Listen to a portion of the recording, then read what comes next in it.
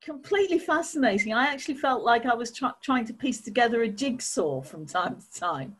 It was that sort of fascination, that sort of intrigue. And of course, you wrote it, you directed it. You've done that with pretty much all of your feature films. I wondered if, for you, writing and directing sort of merged into one role all the time, or do you have more, should we say, practical reasons for working in that way?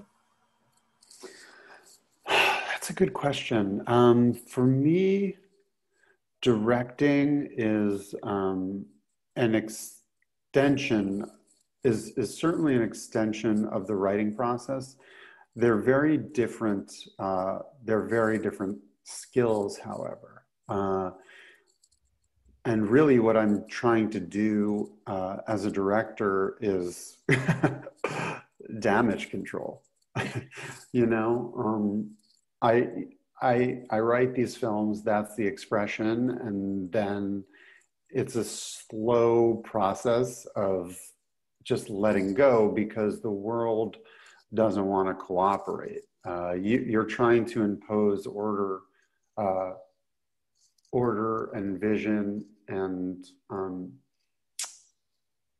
particularity to a world that just doesn't want to cooperate. The world doesn't want to be orderly. It tends toward entropy. So, you know, it's like, this is how I saw the scene in my mind, but, you know, we have 10 minutes to shoot it and the set doesn't look right. And the actor, you know, broke up with her boyfriend last night and it doesn't feel like working. You know, like there's a lot of, it's just a lot of damage control of trying to get what you can of that initial vision onto the screen.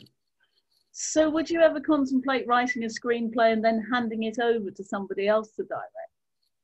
Yeah, I've been, first of all, I've done that with my wife a few times already. A little different because I'm always a producer on those films and have some input, and we have a shared aesthetic in a lot of ways, so it's a little different. But actually, yeah, mostly I've been, there were about 6 years between my previous film, Wild Canaries and Black Bear. And in that whole time, I was writing for hire and making a living as a screenwriter for things that I didn't direct. So just necessity has forced me to do that. And I would do either thing. I'm attached to a few things that I didn't write at the moment. And I would certainly write things that I don't direct. Usually I would only do that for money though. You very often star in your own films as well, although I don't think you have in Black Bear unless you snuck in a cameo and I didn't notice it. So why did you decide not to be in this one? It was, you know, I acted in Wild Canaries and I thought that I was, say what you want about the movie, but I thought I was pretty funny in the movie. And I thought for sure that I would be able to have some career as an actor from it. And it never materialized. So I thought to myself, look, if I didn't get anywhere with that performance, there's nowhere for me to go. Like, I felt like it just wasn't going to happen. And that I was hamstringing myself in certain ways by insisting on putting myself in my films. For example, cutting myself off from funding and things like that. I mean, I had taken a big risk with Wild Canaries because there were production companies interested in producing it, but they weren't interested in Sophia and I being the leads. And I told them all no, and I insisted on being the lead. I had to raise the money privately. And it was a lot of sacrifice, and it didn't go the way that I thought it was gonna go, at least for my career in terms of acting. So I just kind of threw in the towel and devoted myself more fully to writing. And it turned out to be a good decision because I feel like I made a lot of progress and have been able to make a living, and I've been able to make in the case of Black Bear, the film I want, and more people saw it. So I have no intention of going back to acting ever again. I don't miss it. I never think about it, and it's just a ship that sailed. And you obviously made the right decision. I wondered what inspired the story for Black Bear. I mean, is it actually based on any of your own experiences? I feel reluctant to ask if it's based on any productions that you've been on, given what we actually see in the film. Yeah, I'd say it's entirely based on experiences that I've had, though it isn't directly autobiographical. I don't think I could have written the film if I hadn't spent the previous 15 years on film sets and making films with my wife. So yeah, I think and I was also very much reflecting on that experience because I had been so busy basically for 15 years. First, I was trying to make it as a writer, director, and an actor. I was also trying to support my wife in her quest to do the same. We also had to make a living, so often had day jobs, and then finally moved to LA and I started working as a screenwriter. And when I had enough money saved up, I took a break and I thought, okay, now it's time to write your next film for yourself to direct. And I realized I hadn't taken a second to reflect on those years because I had been so busy, like trying to make it. So in a way, Black Bear was a time for me to reflect on my life in film. And that's also what the character, the protagonist of the film is doing. So yeah. And it is a very intricate film. I wondered if you would describe it as maybe a psychological drama or a thriller or something with elements of horror, or, you know, would you categorize it in any one way like that?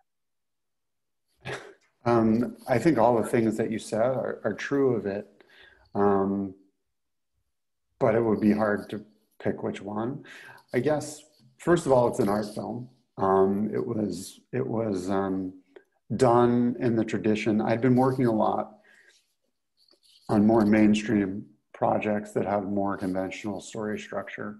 And this was more drawing from European influences and, you know, just sort of the classics of foreign cinema, you know, Bergman, Fellini, people like that. So I think of it as an art film. And, but I guess technically you would call it a psychological drama. And you've got Aubrey Plaza in the role, who's absolutely terrific in the lead. And of course, we usually associate her with comedy and a particular sort of deadpan style of comedy. Yeah. I wondered why you chose her for the main part. Well, I wanted to work with all of the three actors.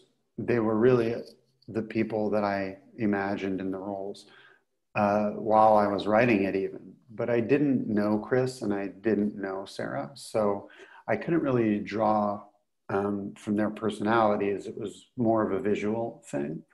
With Aubrey, I knew her and I also knew her persona and I knew the difference. And, you know, on the surface, there's a sarcasm, there's an enigmatic quality. But I think those things belie a lot of inner depth and turmoil. So, and that I didn't think we'd seen her bring to the screen. So I thought it would be interesting to play with her persona and show the deeper things beneath it.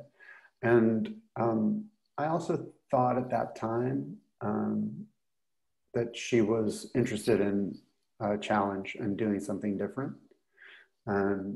So that was, you know, that was exciting too.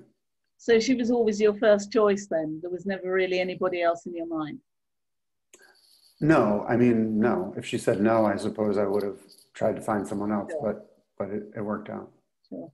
And Christopher Abbott, who you mentioned as well, I always think he's a bit of a hidden gem as an actor, although we've been seeing a lot more of him recently. Mm-hmm. What was it about him that made him so right for his part?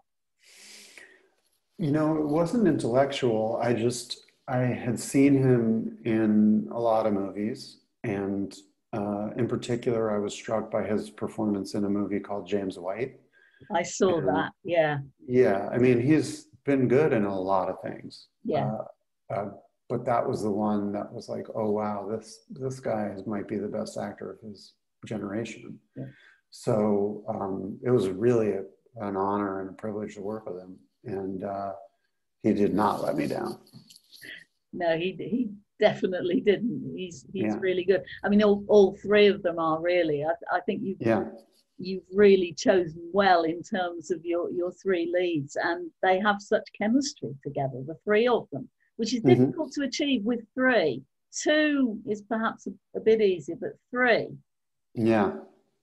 Did that prove to be a challenge for you or for them even? I don't know if it was a challenge for them. If they did, they didn't share that with me.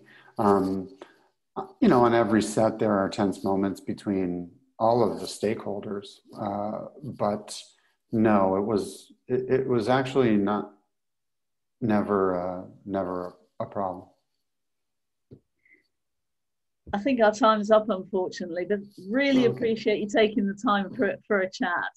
I appreciate you giving me the time. And thank you so much for a very intriguing film. I love a bit of mental gymnastics. Thanks, Freda. I appreciate it. Thank you.